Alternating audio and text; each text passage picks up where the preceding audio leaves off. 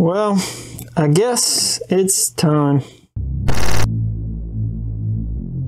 So last week, well, that video didn't really end up where I wanted or how I wanted, but we came to the conclusion that weight-wise, I think it's time to remove these SSD wheels off of my no prep car.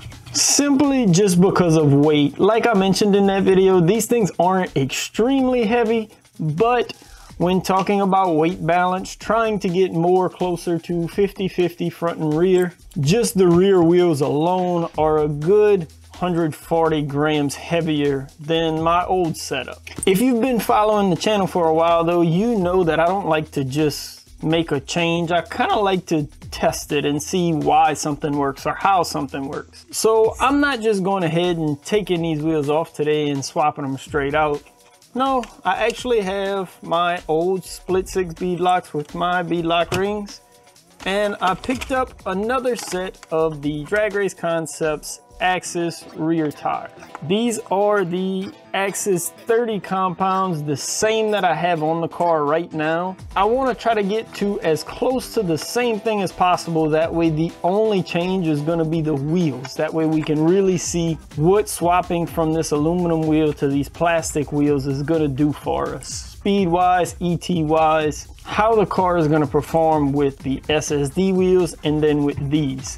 So I have to go through and get these mounted and prepped. I have to go ahead and condition these, sand them down, clean them up. My old tires obviously have more runs on them, but I'm gonna get these sanded down and prepped as close to these as possible so the tires shouldn't cause any differences in my test today.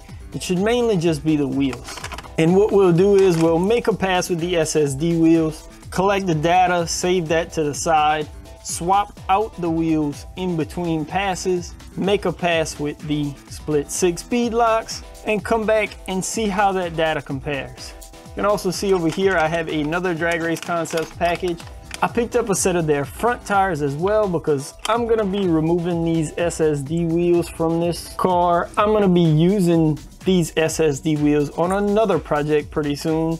I took the tires off of my original set of Proline wheels. Those tires were bald. It was time for some new ones. So we're gonna install those on, put on these Axis tires, and then hopefully, looking at the forecast, tomorrow morning should be okay weather-wise. So I'm gonna try to make a couple passes before those rain clouds storm in.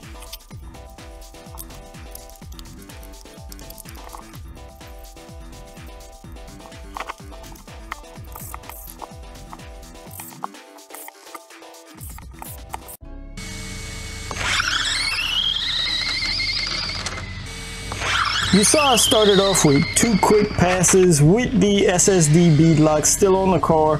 I wanted to get a control basically. Make sure the car was going straight, make sure it was going down the track, and get back to where I was last time out before I made the switch. The first pass was the 230 at 67, the second pass was the 225 at 66 miles an hour. So I was right back where I originally was last time out. Now it's time to swap out those wheels. Took all the SSD aluminum wheels off and swapped over to those Proline Split Six beadlocks. I didn't change anything in the ESC.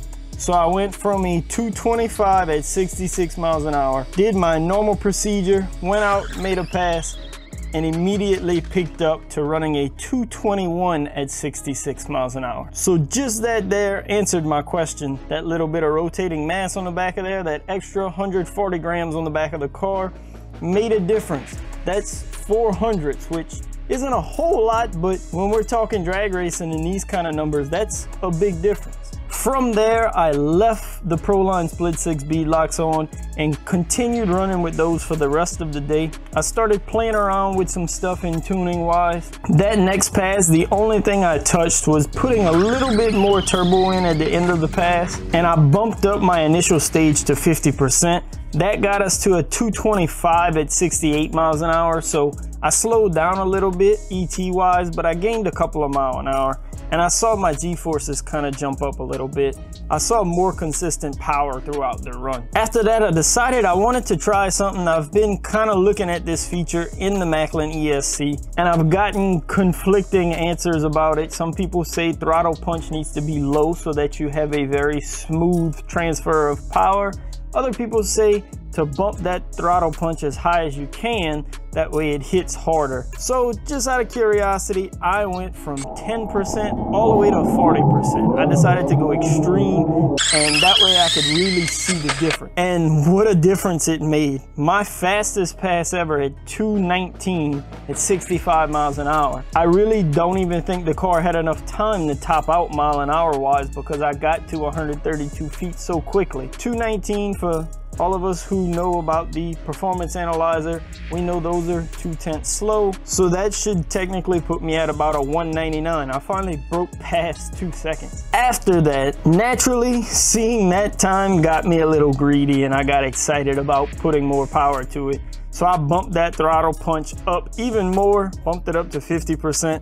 And the next 2 passes you're gonna see were nice passes. The car went down. They were relatively straight and smooth, and I'm thinking we're gonna see that because I believe I did one of them in slow motion with the GoPro. I'm believing the car kind of spun a good little bit, which is why those next 2 passes I ran a 225 and then a 230. Didn't repeat that 219. Like I said, I'm thinking the car spun. I just got a little too greedy with it. Once the car starts spinning, we're losing ET right then and there. But I'm on a really good track now. So easy enough to see.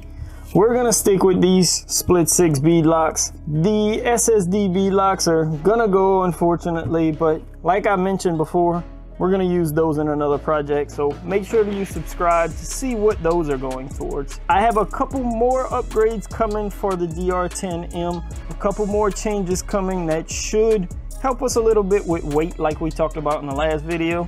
So make sure to leave a like if you enjoyed the video. Let me know what you think about my progress with the car, what you want to see next with the car, what kind of times in mile an hour you think I should be getting with this car. Thank you all for all of the support, all of the tips you've given me throughout my journey with this. I'm sure a lot of you are going to be just as excited as me to see these times popping up with this car now. As always, thanks again for watching. Peace.